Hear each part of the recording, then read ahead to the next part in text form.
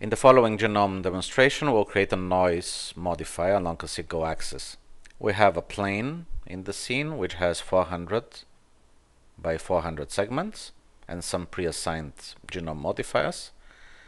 The first modifier creates a noise along the z-axis or along the normal, but in this case they are the same. We can change the scale to create lower or higher frequency noise on the plane. We can go even lower, but let's keep it around 80 as it was in the beginning. And we can also change the strength. This is the amount of displacement applied along this selected axis. We can take a look. We have a position being output as a position, and to this position we are adding either the normal or the z-axis of the object, using also a noise function to modulate.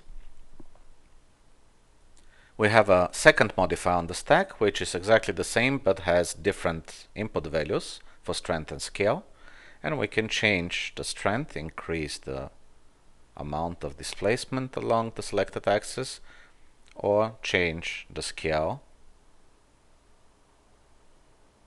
We can go even lower. For example, a value of 2 is very high frequency noise. A value of 1 gives us a very spiky looking appearance. And if we change the axis to along the normal, we are using the normals coming up the stack from the previous modifier. So now we are pushing in the space of the first genome modifier. Let's increase the number of vertices and faces. We'll have 1 million vertices to push. And we can go to the top modifier and set the scale again to 1 to create that fuzzy appearance on the surface.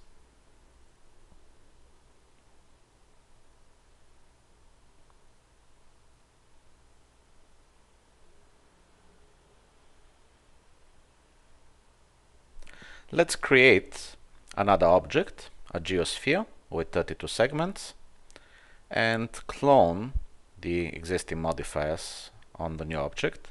We'll drag an instance of the first genome modifier. This will displace currently along the z. We can switch it along the normals, and this will push along the geosphere's normals.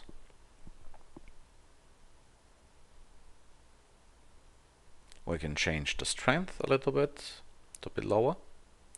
And we can, of course, grab the second genome modifier and also instance it on the geosphere.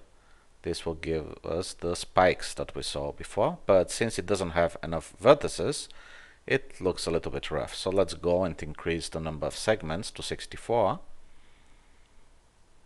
and that refines the result of the high frequency noise on the mesh.